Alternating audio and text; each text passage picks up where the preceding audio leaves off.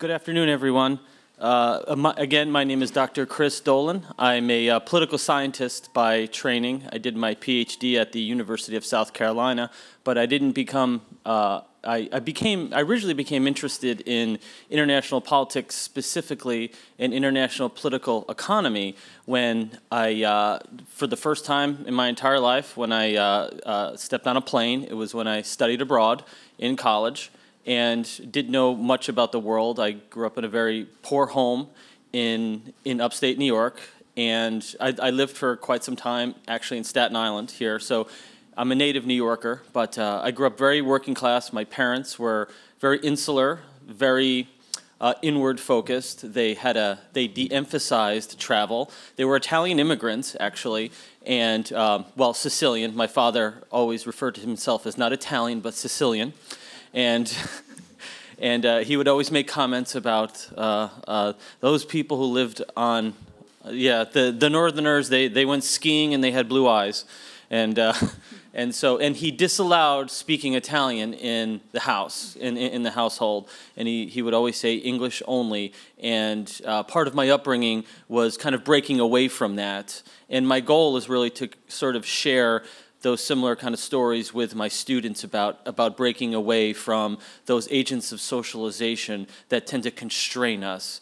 Our parents, the media, even our educational institutions, what I'm going to speak a little bit about today. So some of what I have to offer is sort of social science-y. I am a political scientist, but I've also traveled around the world. I've been to many different places. I teach a course every May and June at Maastricht University in Maastricht, Netherlands, where the course I teach is called Understanding Human Rights, Global Human Rights, and I bring a group of students to Den Haag, The Hague, where we attend briefings and hearings, and last year we attended a status hearing of Bosco Ntaganda, who is currently on trial at the International Criminal Court for committing human rights abuses in Rwanda and Congo.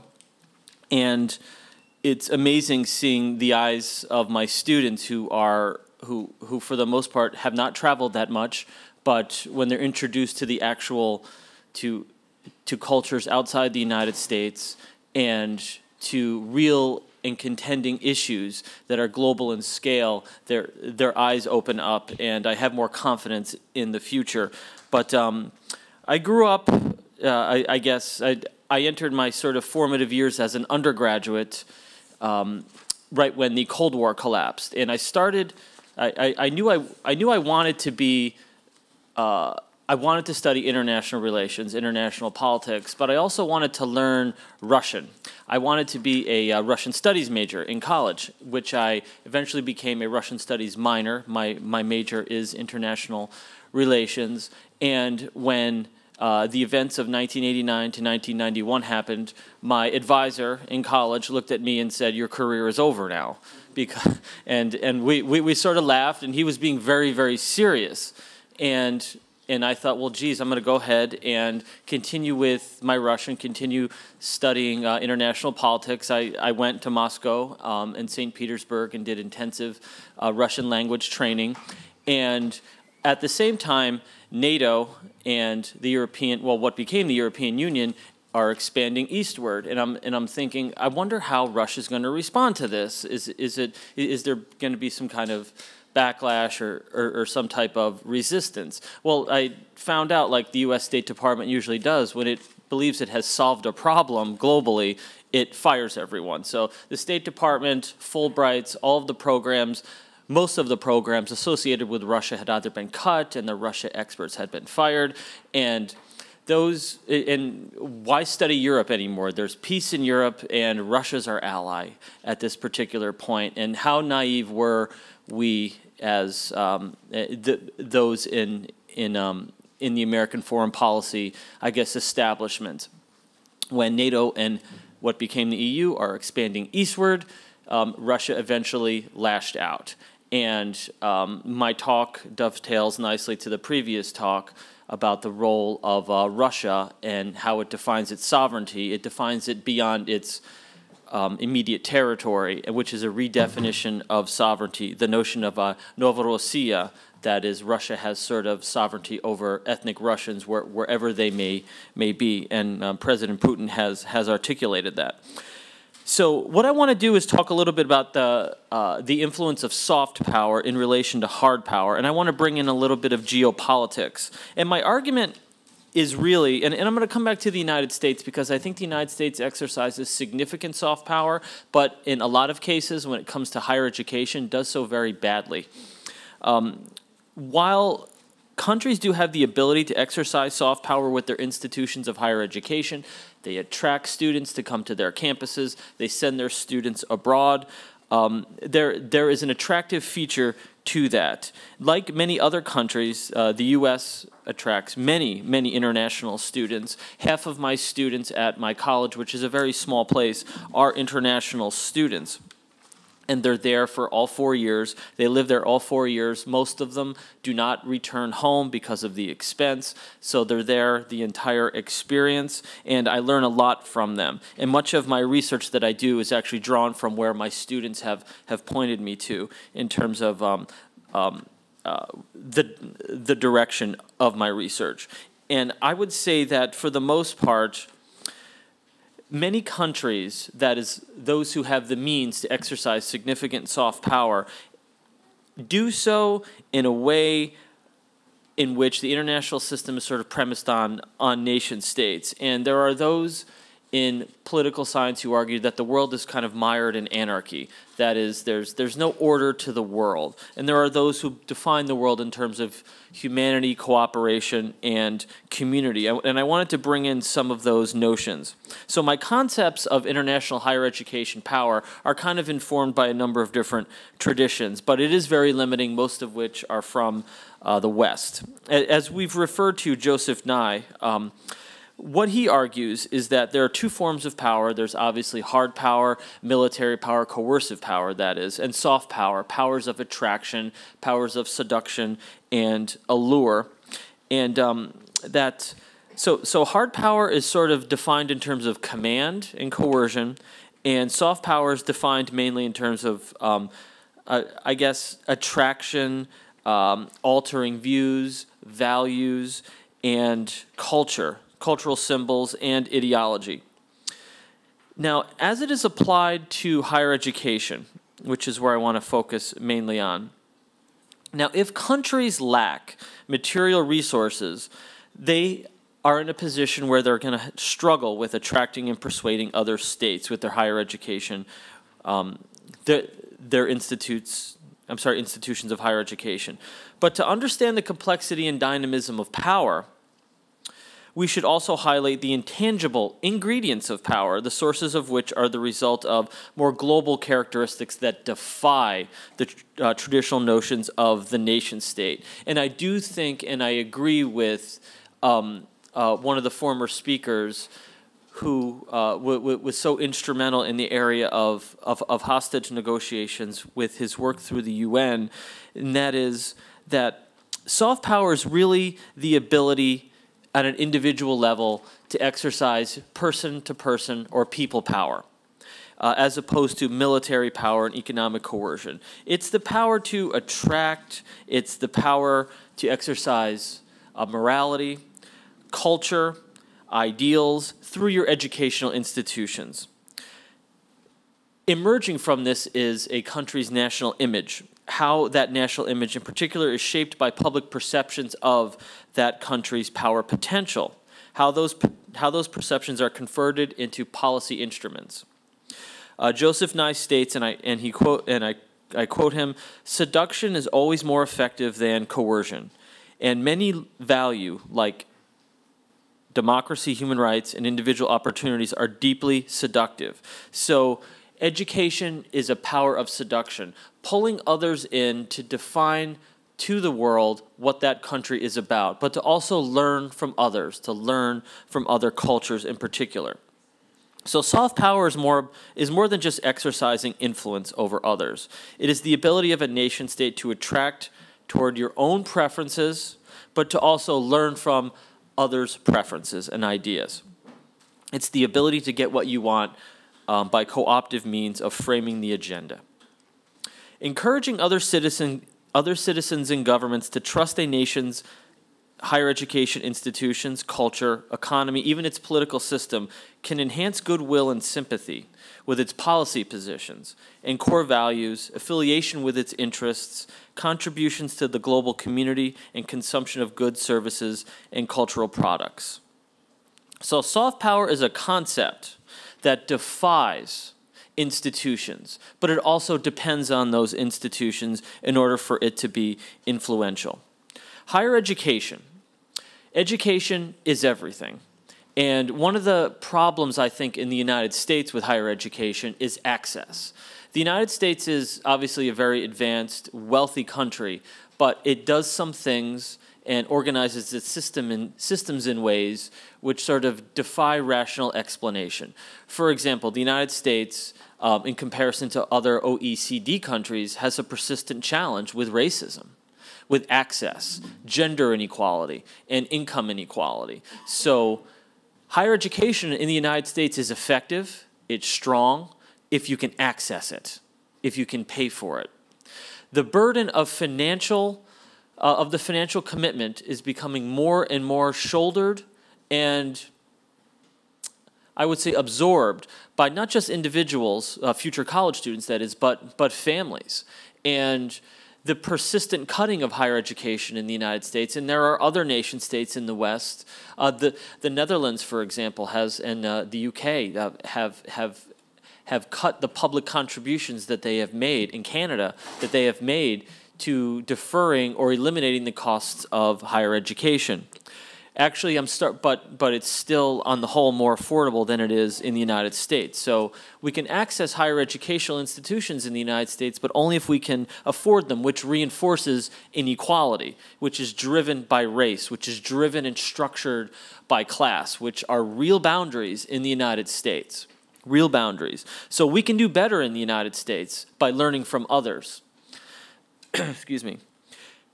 I would argue that all colleges and universities around the world are vehicles for the delivery of power. Higher education should be understood in terms of mutual respect, but also mutual interests, based on the relative capabilities of every single country in the world, their colleges and universities, as opposed to a zero-sum game of power. Soft power is not defined in terms of what you have and what I don't have, or what I have and what you don't have. So soft power is defined in a very positive direction. There doesn't necessarily have to be a relative cost for when one institution or one country increases their soft power. And we have all these sort of social sciencey measures to determine and define what soft power is. For example, the reputation of a university, its ability to attract international students, the size of its endowment. Now, I've seen studies where the top 100 reputable institutions around the world, 46 of them are in the United States, 11 are in the UK, 8 are in Canada. However, what that does not include are the more cultural elements, and we miss a lot when we do research on higher education. That is the value that, for example, I learn and my colleagues learn as in their role as professors from their students, the immeasurable factors. So, whereas higher education functions in a world of transparency, shared governance, knowledge sharing, and the generation of ideas, power, and other forms of traditional and conventional diplomacy, there are factors that we sort of miss. Scholars and students are members of what we call epistemic communities that defy nation states. For example, when I'm teaching my class, I can pull up all sorts of data and show them defense capabilities around the world, what NATO is doing, how many languages are spoken in areas of sub-Saharan Africa. But they learn the most when I Skype with my colleagues around the world, and they just hang out with each other through technology. And that is something that I think academics and institutions, which are slow to change, by the way. Higher education is institutions of higher education change, but the pace with which they change is glacial. They're sort of centers of innovation and new ways of thinking, but they're also institutionally very, very slow because they're afraid of ceding their power to others, and those others are individuals. Excuse me. So when I say epistemic communities, these are communities that defy national boundaries.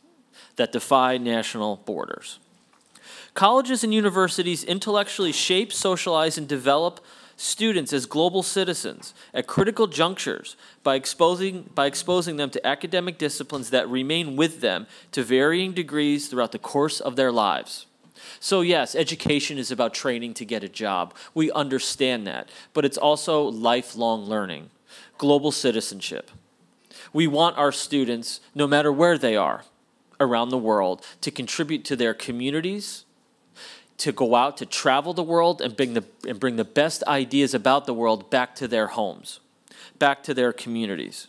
Yes, to do well, but to also learn and to improve. So the goal of a scholar, the goal of the student, is to continue to search, to continue to strive, to continue to push oneself. And when that ends, the learning ends. So these are engagements that include, or should include, partnerships around the world, in which faculty and students are attracted to one another's ideas, who engage in rigorous research and develop collaborative and innovative approaches to teaching and learning. Soft power, in the end, when it's defined in terms of higher education, does not discount the notion that governments are power-seeking global actors. No one's saying that they're not. We should assume that they are. If there's one thing I've learned in political science, it's the sort of standard, and I don't know if any of you are familiar with the sort of realist tradition in international relations, which is states seek power. They don't look at the world and see friendships, they see interests. And I've spoken with many in the U.S. State Department, at the Pentagon. When they look at the world, they don't see people, they see interests. And I don't think that that is any different than the people I speak to in the UK, or in the Netherlands, or Germany, or South Africa. What differentiates power is, I guess, in terms of the hard power, how many guns, missiles, and weapons, and technology and cyber defense that countries have. But those matter nothing in the area of ideas and cultural exchange. Those epistemic communities of people who defy the weapons, who defy boundaries. Now, yes, governments are principal actors in the global system, but soft power helps determine which of these actors are the most powerful and influential in shaping the course of international relations and in determining national preferences. Colleges and universities, like every other global institution, every other non-governmental organization or global corporation, are viewed as having significant influence. Now, I want to leave some time for Q&A here. So in terms of exercising influence, higher education is effective when it successfully attracts students with high-quality academic resources and scholarly research. But again, we should note that measuring the extent of soft power within the context of higher education is among the most important and powerful foreign policy tools that any nation state has. So that's where I'd like to end it. So thank you. And I did have a PowerPoint with a ton of data that I was going to share with you, but I tossed it at the last minute. So I do have data to back it up, but I didn't want to bore you. Questions or comments? Yes. Please introduce yourself. Turn the microphone on. Sure. Hi, my name is Sarah. I'm Arab American. I spent the last couple years in Jordan teaching women's self-defense in a center called She Fighter. I'm originally from New York, so that I got that connection with you. I'm also from upstate New York. I also came from a family where my parents were a bit constraining on what I should be doing.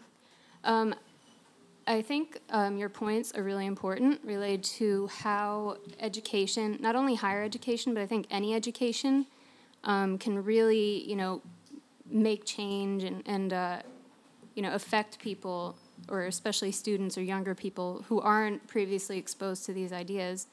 I think there's also, I would say, a responsibility on the student to reflect on what they're being taught. Because I think universities and other institutes of education you know, it's not right, but sometimes they kind of push their ideas on the students, and it's not necessarily always a good thing.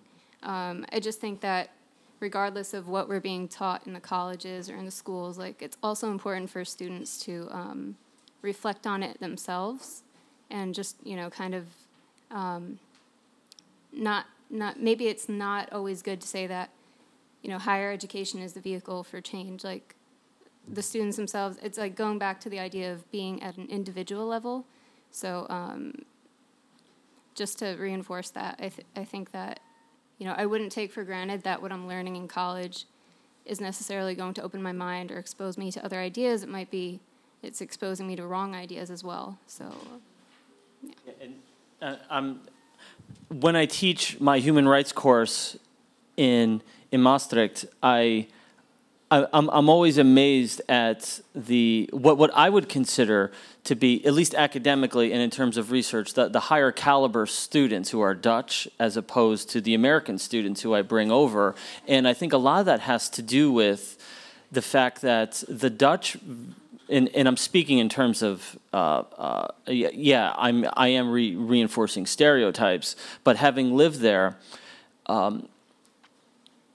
Dutch children go to school much earlier than American children do, and the Dutch government finances elementary education much more than American school districts do. So they learn more, and they learn more early. So by the time they go to college, they're, I think, on the whole, stronger writers, more capable, and more confident in the classroom. So I would actually agree. I would agree with you and say that the most significant form of education, defined formally and institutionally, is actually not higher education. It's pre-primary and primary education, because that filters into everything else. I think one of the areas that the United States does poorly in when it comes to organizing its educational system is that it pours all of its money into higher education and underfunds its elementary, secondary, and pre-primary and primary level education, making higher education so much more expensive, because we got to get the students' skills up to speed because they're not getting it at the earlier, at the earlier levels. So we underfund primary, but overfund higher education, all the while making it very difficult and inaccessible to those who do not have means or those who are left out of the system. So I would argue that higher education works, it's liberating. However, it starts much earlier than 16, 17, or 18 years old. Yes. Oh. Okay. Okay, I just wanted to ask about the situation in the United States regarding subject areas, because I think that's critical for something like cultural diplomacy, whereby my own experience in the UK has been that there's been a retraction from social science and arts-based subjects, which are very much under threat. So a discipline, for instance, like anthropology or sociology are critical for this, yet governments aren't necessarily seeing, I think, maybe the benefits that those subject areas bring. I know a number of departments in the UK which have actually closed those kinds of subject areas, and I was just interested, is that the same here in the States as well? I think so. I've just from having traveled everywhere, and I have two young children who are in American public schools in the state of Pennsylvania. There are, whenever we bring our children to an event after school that's academic oriented, it's all science, technology, engineering, and math. And we're creating a generation of students, and it starts that young, who don't know their own history, are not exposed to another language or culture. All after-school programs and field trips are being cut that would bring students to New York, Washington, D.C., Philadelphia. I mean, just to learn the basics of U.S. history, let alone global history or cultures outside the United States. And then But at the same time, we ask ourselves, well, why don't many of our students know American history? Well, look at the educational systems that we're designing. So I think one of the things, again, that we've done, we've gotten awfully wrong in the United States is we've gone to this extreme of STEM education, which I think is so problematic because it diffuses our humanity, our intellectual interest in learning about cultures and ideas that are not your own. Because someday, and an American student might not leave the United States. What was the statistic? Only 70% of Americans don't have a passport. Someday they're going to be working for a boss or have a neighbor who is not like them, who's not the same color, who may not be of their sexual orientation, and they're not going to be able to know how to interact with that person. So, and that reduces the value of community. So I think education in the United States has followed that extreme trend. When I was in China, in Beijing, I was speaking to some of the students after a lecture, and what I asked them about STEM education in China and how the United States is moving in this direction, and what they said to me was, that is an awful decision on your part. It has done damage in China. We don't even know our own culture. We have an inability to question. It's reinforced an acceptance of political authoritarianism. So, and as we see, when we do not embrace our global humanity, we get people like a Donald Trump, or we get who's part of a wave in the West of anti-immigrant, anti-other, pro-othering type of narrative. We saw what just happened in Austria, right? In the government in Austria, it was a far right wing leader almost became, the leader of the country. Just by, and I'm telling you, the 2016 election in the United States is going to be close. It's going to be close. Very, very close. Closer than you think. I'm sorry? In France as well, with Le Pen, Pegida in Germany. Donald Trump is not alone. He's not an isolated incident. It's part of a trend in the West. And until we sort of question the narratives, and I see these narratives are being normed. Now, they're entering into mainstream discourse. I do not want to see my children and my college students looking at this and seeing this and hearing this and absorbing this and thinking it's appropriate, because it's not. Yes. I'm Mrs. Deborah Salau. I'm a retired permanent secretary, a political scientist, and a strategist. You are talking about higher education. I see a scenario in most of the African countries whereby we are interested in having our children to come over here and have that higher education. By the time they get back to their communities, to their states, they are always having problem because of this cultural shock. The way it is over here, it's not the same at home. What do you feel about American children? Because I know Americans, my perception, they're very protective, they're concerned about their people. Will you want to expose your own children to go to African countries, and how many of them are there, to live with our people, so that they can have a new orientation about the way we think, about the way we see things? Because our people come here and see how you do things, but we try to give them the fundamentals.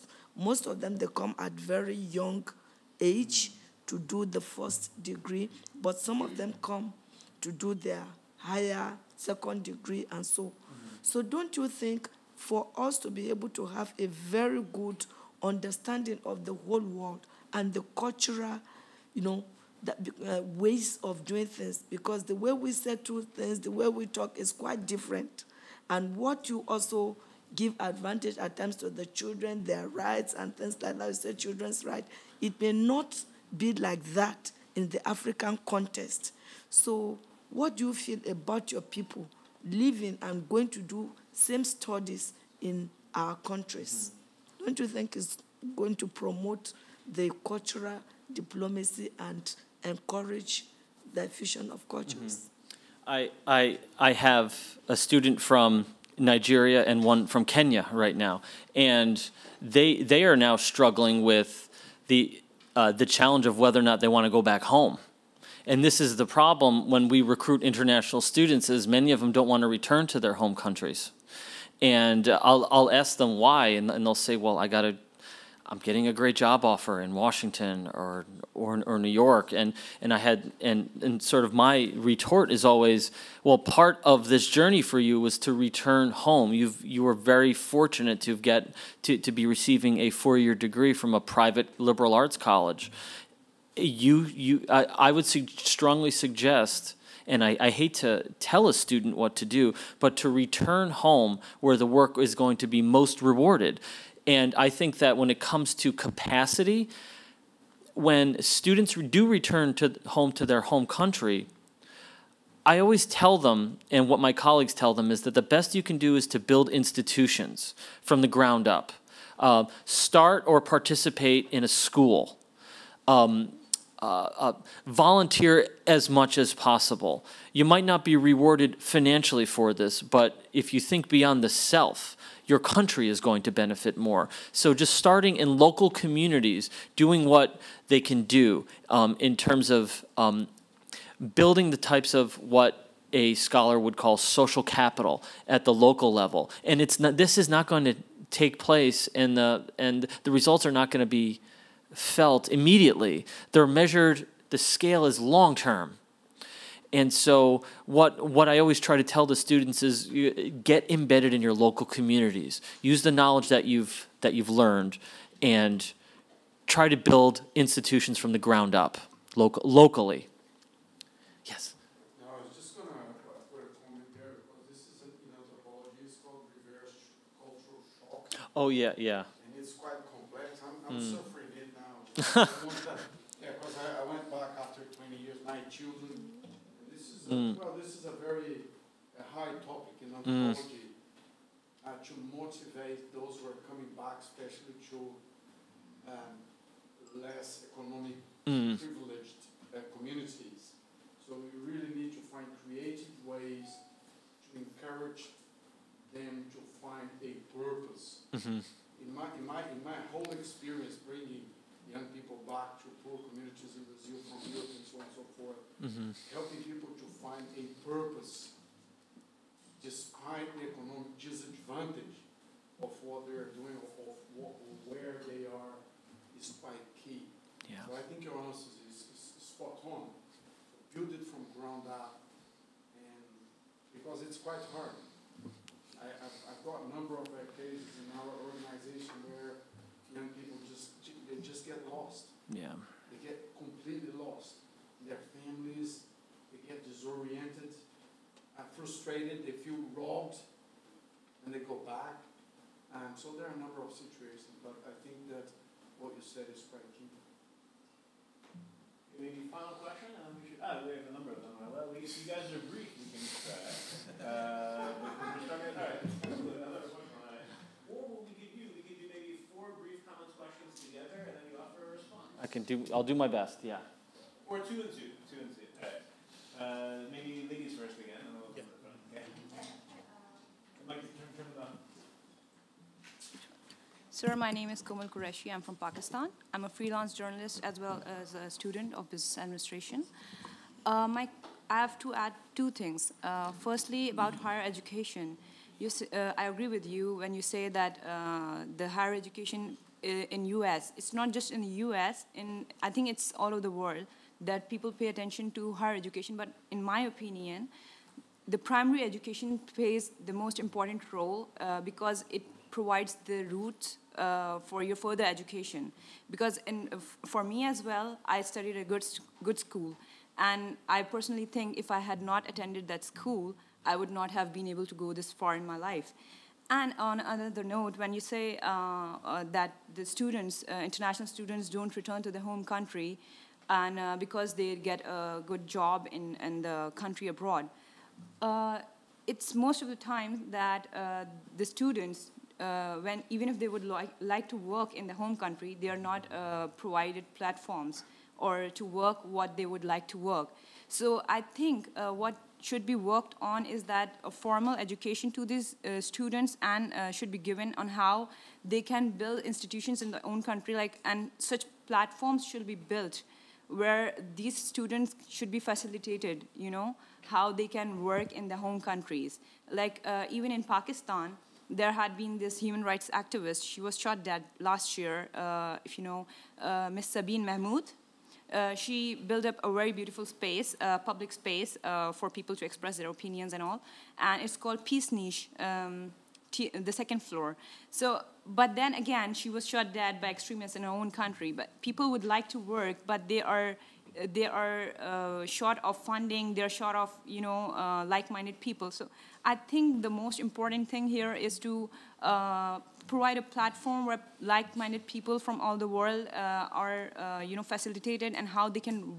It's a wonderful opinion of yours that people should build institutions from scratch in the home country. But what are the solutions to it? What are the things that are provided to them? So that's my question. Yeah, it gets back to the whole idea of resources, right? Yeah. Yeah, which is, I attended a lecture once with Joseph Nye at Harvard, and someone in the audience raised her hand, and she said, well, soft power seems to work if you can afford it. And that has stuck with me for a long time. So yeah, yes, it's sort of like what we call in the States I guess a chicken and egg kind of scenario, where you have this, one can't exist without the other, right? And I don't have an answer for you. That's a very large comment and question. That as well, but I'll abstain in the name of time. But that's tomorrow, because I in part disagree. I think it's not only about money. I think small countries without a budget can do a lot. But we'll talk more about it maybe tomorrow. Let's continue. I think you were next, and then we'll come to the rest. Yeah. I'm Michael Tete.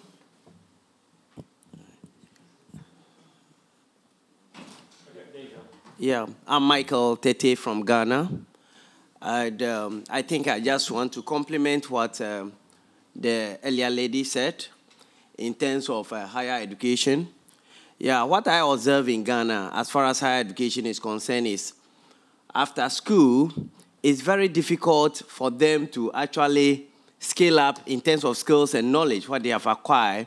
So I'm looking at a system or a structure whereby they can really, or our educational system can provide a platform for, let's say, a trimester work, whereby they can really get the concept right, rather than focusing on academic work. They come to the field, they cannot really do anything. That is one thing.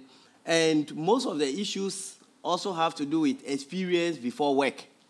So why don't we provide them with a platform where there is this trimester work, and like community services or community volunteerism, that will also be part of the academic way, so that when they come out, it will be very easier for them to really, because you realize that there are a lot of schools, a lot of graduates who have completed school and they cannot find job because that practical oriented or orientation has not been maximized. That is one. Then two, as we talk about higher education, yes, the fundamental is the core is the primary education. But then, when we look at the higher education and people who are deprived, people who are disadvantaged, they have the ability, the skills. What can we say as an academician? What can you say that should be the platform for those who are yearning for education or who have the passion for education, but yes, so their skills and knowledge is not enough to compete with those at that higher level? Thank you very much. Yeah, great comments. I was just reading an article in the Chronicle of Higher Education how colleges and universities around the world are re-examining how they organize their semesters now. What they're doing is they're looking at, instead of credits, they're looking at units, and they're also trying to move beyond, many of them are trying to move beyond their academic disciplines, which they believe are too narrow. So they're moving to competency-based education, skills-driven education, of which are intercultural competence, ethical decision-making, diversity and inclusive excellence, writing, quantitative reasoning, all of these other kind of competency-based skills. But also getting, the research is showing that staying in a classroom for 4 years, 3 or 4 or 5 years, is just, students don't learn. Or when they do learn, they get to a point where they stop learning and they need to get out of their colleges. They need to study abroad more, collaborative undergraduate research with their professors, internships, those types of things. So it's learning outside the classroom that many colleges are now sort of investing in. So it's maybe it's not additional material resources, but changing what you already do and reforming what you already do. Yeah. Thank you. 2 other comments, questions? Yeah, my name is Vincent. I'm from Nigeria. I study international and diplomacy. My question is on how is it possible for us to use soft power to achieve our national security, especially in a country where they are being faced with issue of terrorism. I take my country as an example.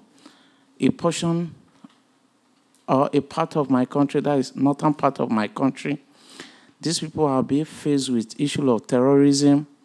They call themselves Boko Haram. But I could still remember that my previous president, set up a school for some less privileged students. And these are the people that the terrorists recruit in order to perpetrate their activities. So my question is, how is it possible to use soft power to achieve, a national security in such a situation? Thank you. I think when it's done effectively, soft power, we resolve our conflicts peacefully through listening and through communication, as opposed to war and terrorism. Those coercive elements in diplomacy. We have soft power diplomacy. We have coercive diplomacy. But I think that with soft power, in particular education, when it's done right, when it's done effectively, students who are the future policymakers of the world, future business leaders, they are the ones who sort of learn that conflicts can be resolved in a peaceful fashion.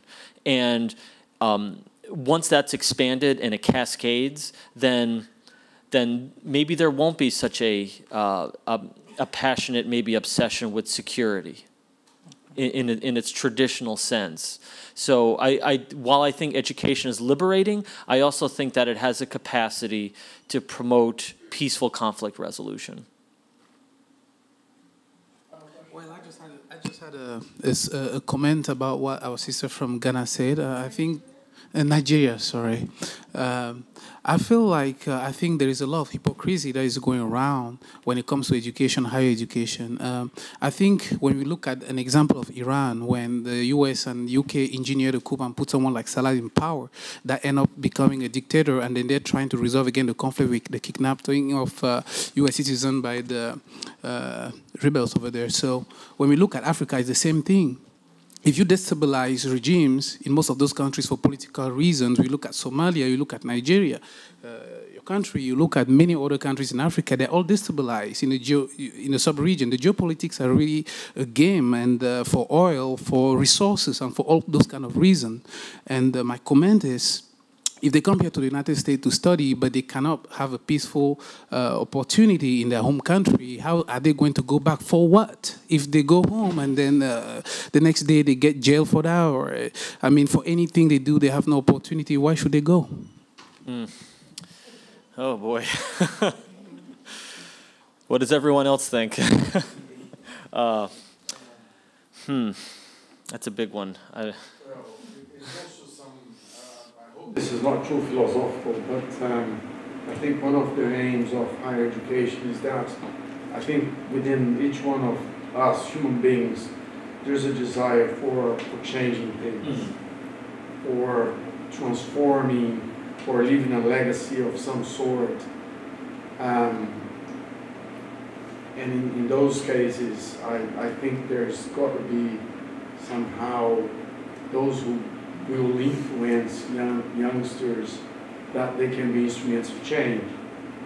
So we are a nation, individually. We are a people group, individually as well as civically and ethnically.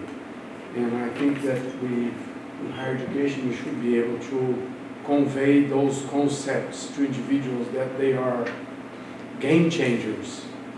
I mean, I was in Lebanon last year in a small conference for refugees, and I had to find words to encourage them.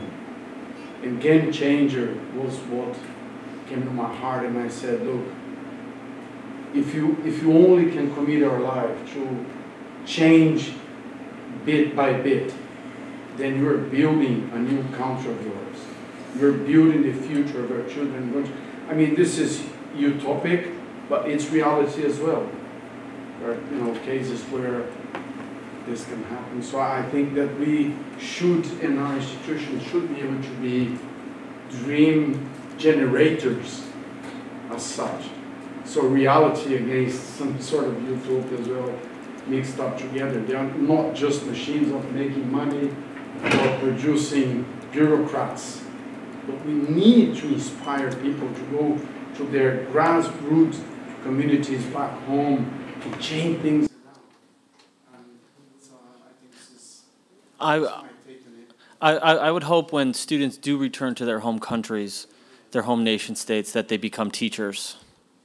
Well, I was going to say that as well, because within our organization, what we taught a number of people in very poor communities is that those who know something know more than those who know nothing. They know nothing, yeah.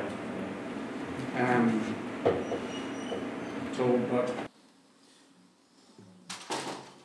I just want to say something. I think you're right, but I've seen an example in Burundi, in Cameroon, and many other African countries where they got home, they became teachers, and they were all killed by the government, if not jailed, for the simple reason that they have to say things that are right, but that the government does not want. And you don't want the West to tell those countries that we don't agree with you, but when they don't serve the interests of the West, then it turns against them again.